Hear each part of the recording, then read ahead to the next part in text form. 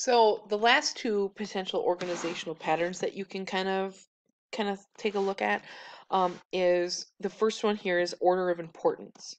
And so what this one is you actually put in order the most important things that you want to discuss. And so the thing you have to do first is identify like what do you want to talk about.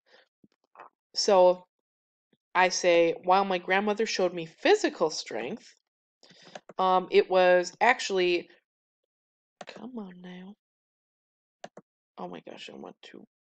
Okay. It was her mental strength that truly inspired me.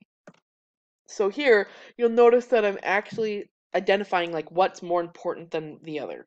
So it's not compare and contrast because I'm not necessarily comparing and contrasting the strength. What I'm talking about is what she did, but what seemed to be most important. So if I start with the first thing that I start with is going to be the thing that I typically don't find the most important. Like it's still obviously important, otherwise I wouldn't be writing about it. But the first one is going to be about my grandmother showing me physical strength, right? And then the second thing that, or the second section of my paper is going to be about that mental strength, okay? I don't even know which one I used, so we'll just do that one. Close enough. So again, you'll notice that the order of importance, like I've got two things. I separate, I know I want to talk about my grandmother's strength, and so I talk about physical strength first, but what's actually important to me is her mental strength. Okay? So I've got these two components here. And again, remember that I was telling you that I do say paragraph, but this could even be like section. This says paragraph, but again, this could be like section. So this could be maybe 2 paragraphs. Ooh, look at I do it. So I could do 2, I could do potentially even 3 if I wanted. But the most important thing almost always comes last, right? And again, this could be 1, 2, 3 body paragraphs, but in general, I'm putting in order the most important things. I'm going to start with the less important, and then I'm going to use transitions to move to the more important. So the transitions here are going to be super important and showing the importance of these attributes here. So what's the benefit of the order of importance? Well, the first benefit is I was going to say, allows you to look at multiple ways this person impacted you. So I'm talking to you about my grandmother's physical and mental strength. So these are two different categories in how she impacted me. Granted, they both have to do with strength, but like I could talk about that in terms of like how she helped me understand how to be a good person when people are looking, but more importantly when people aren't looking, something like that. So in general, like it's easy for me to like I can cover more things that people are, or I can cover more, and I just have to put them in the right order. A potential drawback for this is like oops, I have to put the impacts on a hierarchy, which might feel weird. Like my grandmother impacted me and it was good. It's not one way is better than the other. Like if you don't feel comfortable putting them and saying this one is more important than another, like then don't do this. If you don't want to say, yeah, they impacted me a little bit here, but mostly here. If that makes you feel uncomfortable because you have a close relationship with this person, then don't choose this. The other thing too is that like you actually there has to be multiple, you have got to be kidding me, multiple ways to be impacted.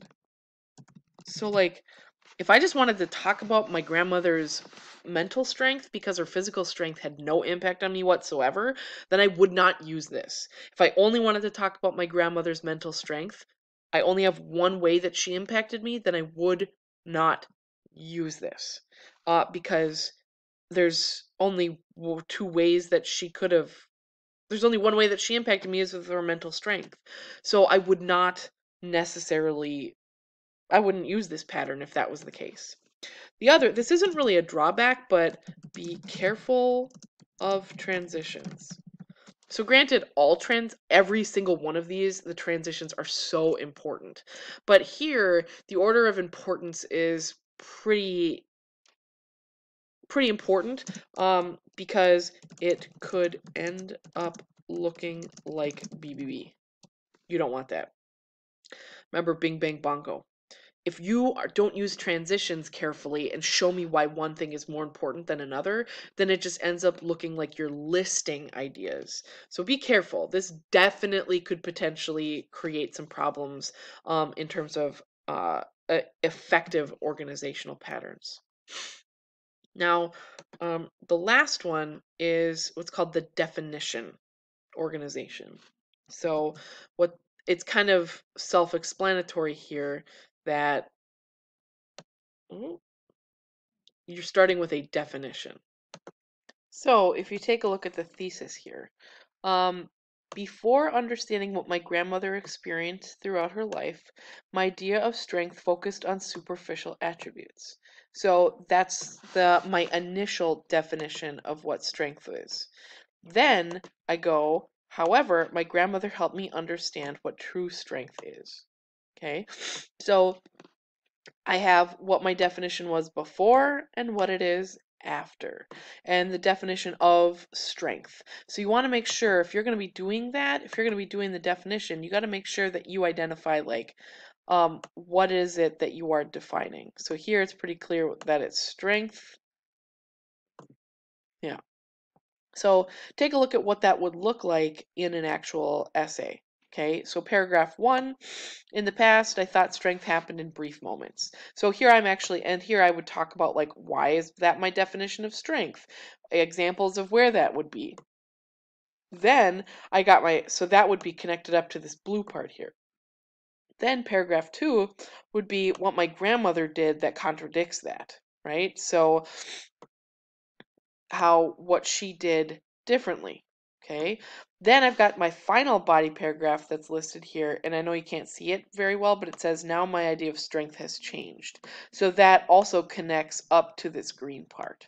So I've got 3 body paragraphs, and one is they're talking about what it was my definition of strength before, and what my grandmother did, and how that changed my understanding of strength. So let's take a look at what some benefits and drawbacks could be of this. So one of the benefits here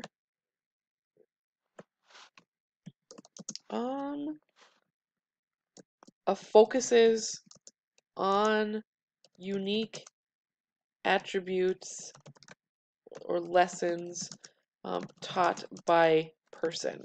So this is very similar to what was brought up earlier with the compare and contrast. It kind of emphasizes the fact of like how this person has redefined or redefined what something is, and it emphasizes their unique or important impact on you.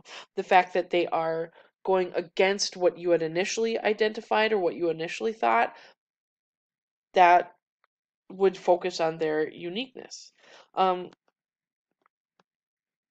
A potential drawback for this is that, like, what if they didn't change the definition of something?